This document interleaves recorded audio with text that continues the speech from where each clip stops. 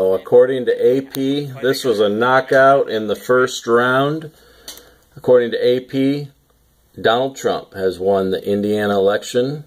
And I hear some horns going off right now as we speak. I'm going to drive around tonight, see if we got any celebrators out there. So Donald Trump has won Indiana according to AP. We've got one other county that's turned to cruise.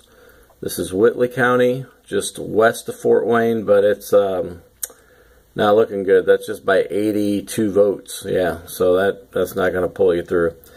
So again, according to AP, Trump wins Indiana. Over and out. You heard it here first from the mighty Midwest.